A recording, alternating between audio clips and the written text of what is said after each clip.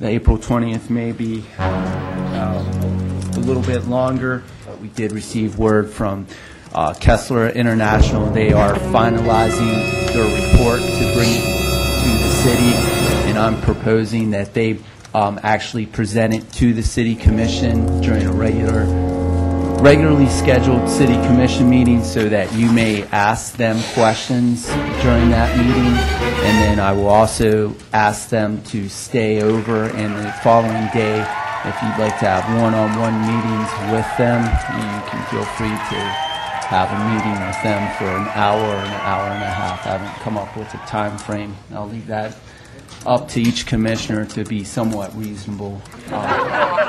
Well, possibly April 20th, they may make the presentation. We'll take a look at the schedule.